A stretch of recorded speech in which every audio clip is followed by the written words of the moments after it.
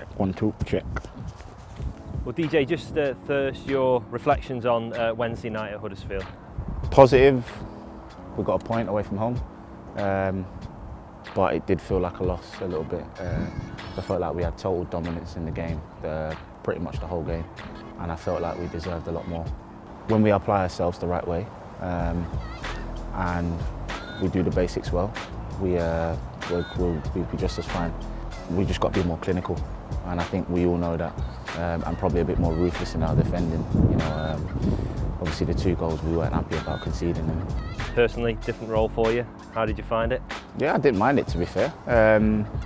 Obviously I knew the day before, so I kind of got my head around it. It's a position that I've played before, and I know what's required. I know how to get the job done, so yeah, I don't really mind it, to be fair. I guess it's really important to be versatile for the manager as well. He's brought in a few players like that can adapt to different roles within the team.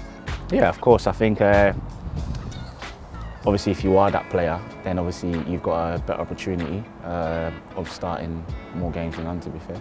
You know, when you're so stuck to one position and you've got 3 or 4 players in that position, sometimes it can be a bit hard. But yeah, if you can, you know, if you've got 2 or 3 positions that you could play in, then yeah, that will help you a long way. I think that's probably one of, you know, my strongest part of my games is contributing with goals and assists.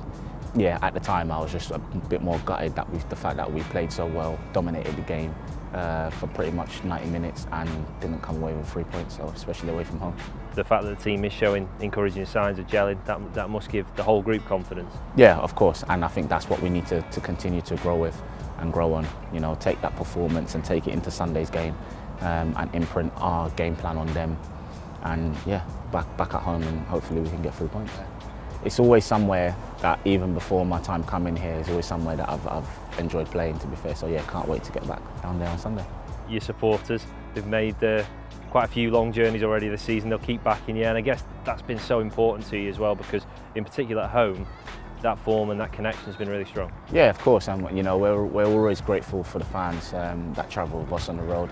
You know, we keep going, they will stick with us, and you know, we'll get the job done and we'll be all right. The 3rd game in a spell of 7 in 21 days. Do you see that as a good thing for the group, to have regular matches now as you're building that cohesion? Yeah, I mean, I prefer it, to be fair. Because when you're chalking games out back to back, you know, you can kind of get a rhythm, and you know, in this league, once you get into a little rhythm and you start picking up, you know, 2, 3 wins, you know, it can take you a long way, especially when you get towards the back end of the season. So yeah, I prefer it this way.